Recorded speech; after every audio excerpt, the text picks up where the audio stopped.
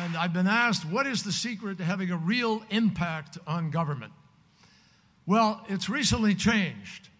I used to say either run for office or get a degree from the Harvard-Kennedy School.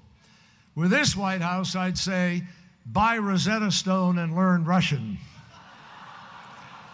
Dr. Mark Zuckerberg.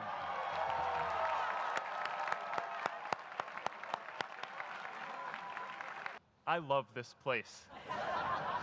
If I get through this speech today, it'll be the first time I actually finish something here at Harvard. But I'm not here to give you the standard commencement about finding your purpose. We're millennials. We try to do that instinctively. Instead, I'm here to tell you that finding your purpose isn't enough.